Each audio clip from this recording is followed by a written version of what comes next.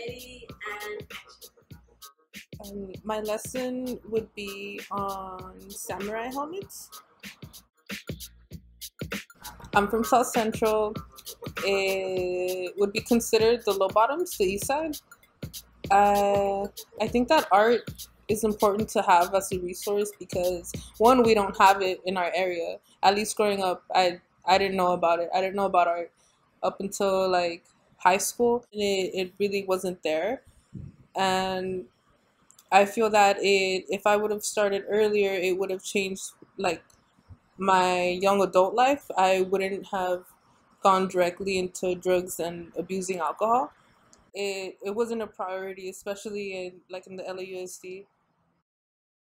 I had one art class, but even that wasn't really. I only learned cross hatching from that, and that was it. Well, I chose this because I have a brother that's half Japanese, and he's always um, looked into his culture and has always been really proud. Even though I'm not Japanese, I grew up seeing it and seeing him want to know more because he didn't grow up in a Japanese home, and he's curious about where his other side is from. So before we get started, let's learn a little more about Asian culture and their warrior gear.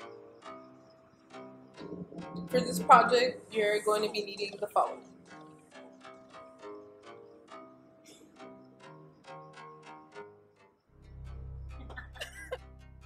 So let's take a look at some Asian warrior helmets to inspire us. Here is the Joseon Dynasty helmet. The Joseon Dynasty ruled in Korea.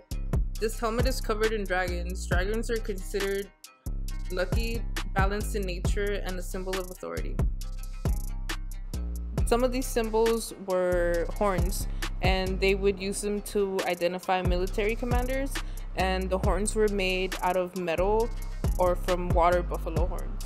Now that we learned a little more about the helmets, let's make our own. Come on. Step 1, draw a half circle.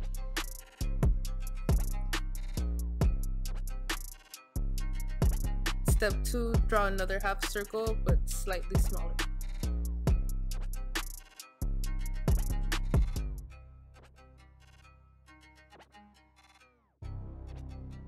Step 3, draw 2 mirrored curved lines on each side. Step 4, create 2 inner lines and connect at the bottom to create your flaps. Step 5, draw horns on the top side of the helmet. They're moon-like shapes. Step 6, draw strings coming down from the helmet and connect at the bottom. Make a circle where they're connected and make 2 little ribbons.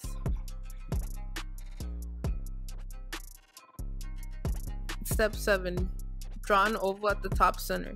This is your chance to create your symbol. Step 8, draw patterns, create decorations on your helmet.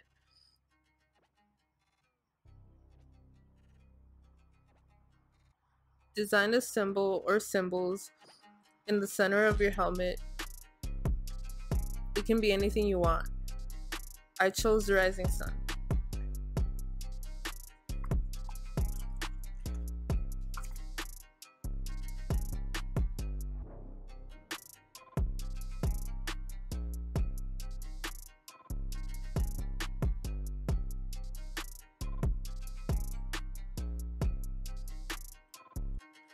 Next, if you want to try a cool technique, grab a crayon and color in some of your helmet with the crayon. Step 9, time to watercolor. Have fun coloring in your helmet. Notice how the wax resists the watercolor. Remember, watercolor is all about layers. If you want shades and tones, just keep adding layers. Once you're done painting, grab your Sharpie and outline everything.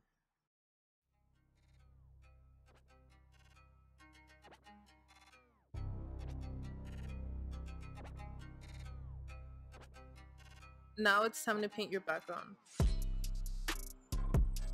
Let's try a couple cool techniques. What I did was let the paint drip and add some splats. But first I colored in the background blue, and then I did a layer of drips and a layer of splats. I soaked my brush in water and a little bit of paint and just let that drip. And then after I did the same, I grabbed some paint and some water and I used my thumb. I also added lines around my drawing to give it somewhat of a ripple effect. Thank you all. I hope y'all had fun and learned something new. Remember to upload your work and hashtag CrewNative and Grid Foundation for a chance to win a prize from our team, our collective CrewNative. See y'all next time. Bye.